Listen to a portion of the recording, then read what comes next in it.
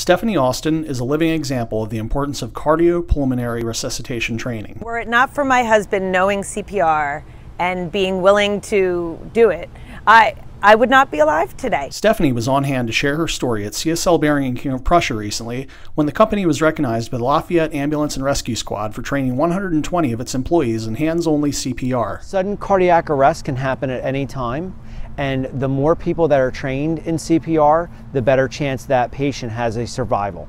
Statistics show that this training is likely to come in handy for employees who receive it. 350,000 patients will have an out-of-hospital cardiac arrest, and time is of the essence. It's so important to immediately provide CPR, and that needs to happen out in the community.